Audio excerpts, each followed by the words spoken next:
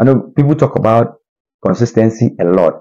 And now I want to give you a cheat code for consistency. Consistency doesn't just come because of you working hard consistently. Because if your heart loses the passion, even when you are doing the work, it will be shown in the work that you do that the passion is lost. It will be shown in the work that you do that you're just trying to keep up, in the grind, so that people won't laugh at you that you've given up. You don't need a consistency that you've lost your passion. You don't need a consistency that you are actually, doing the work in stress and anxiety. You need to work from a place of faith and rest. And that is the kind of consistency that God wants you to operate in. So now, what is the cheat code for consistency that I found in the scriptures? You have to understand and realize that consistency cannot go without strength and courage. And I discovered this in Joshua chapter 1 when God was speaking to Joshua. In chapter 1 verse 6, God told him, be strong and courageous. And again in verse 7, he said to him, be strong and very courageous. And I'm like, God, why do you keep on repeating this? It is like a reminder. And he said it again the third time as a sign of divine perfection. God is telling Joshua, be strong and courageous. Now, in verse 9, it said, have I not commanded you? Be strong and courageous. Do not be afraid. Do not be discouraged. For the Lord your God will be with you wherever you go. Now, God knows that in the journey of whatever thing you are doing, there are fears, there are discouragements along the journey, and there are places that you feel like giving up. And he told Joshua, you need strength and you need courage so that you will not give up.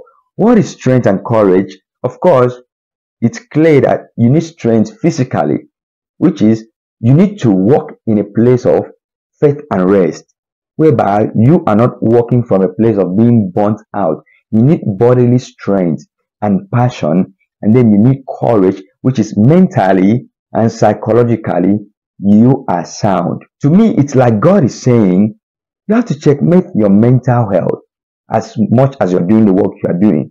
You have to checkmate your physical health.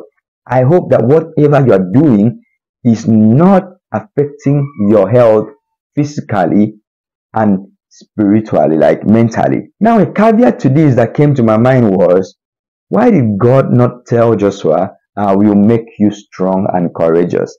Instead, he said to him, be strong and courageous, which is, it is his responsibility. It is my responsibility to be strong and courageous.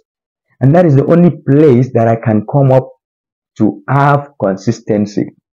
By the time I lose my strength and courage, my mental passion, I can't keep up with the consistency to do the work. So when I embrace consistency, I have to realize that the cheat code to consistency is strength and courage.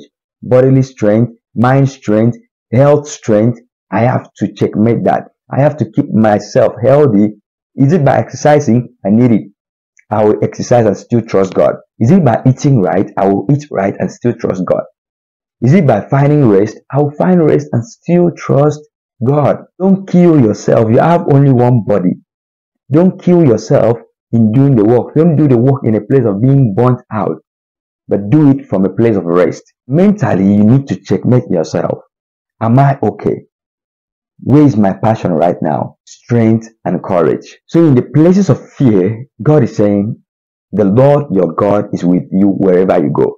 In the place of discouragement, He's saying, don't be discouraged. I am with you. Don't be discouraged. I am walking with you. You're not walking alone.